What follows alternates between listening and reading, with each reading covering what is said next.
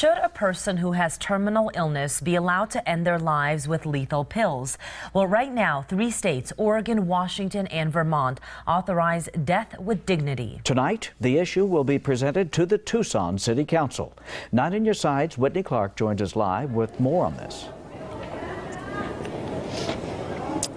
That's right. Well, tonight here at the council chambers, the city council will be discussing a memorial that, if passed, would urge Arizona state lawmakers to consider a Death with Dignity Act. Now, the idea was brought forth to city leaders by a group called Compassion and Choices. When I asked a volunteer, why now, they said, why not? There is no current legislation being discussed on this in Arizona, but they really want to get the conversation going. Now, if you recall, there was a woman last year who moved to Oregon where the Death with Dignity Act is legal, allowing people to end their lives using medication.